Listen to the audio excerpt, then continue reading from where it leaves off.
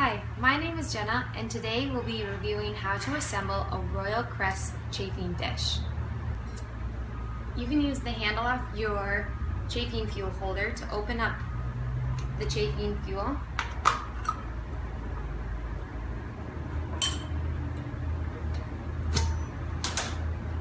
And you can pop it right in.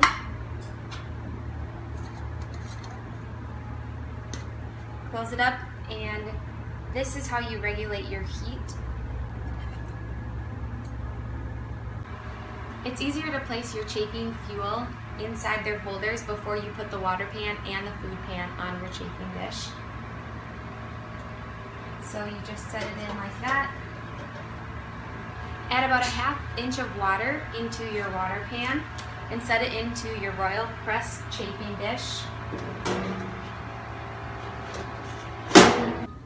Next, you want to light your chafing fuel, and as soon as your water is hot, you can place your food dish on top.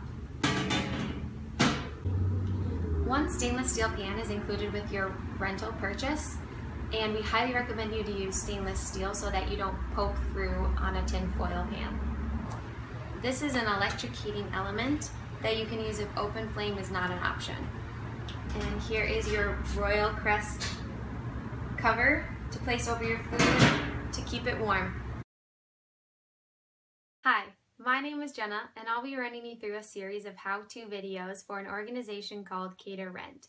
We provide food service equipment for rental or for sale, and we're located in Minneapolis, Minnesota.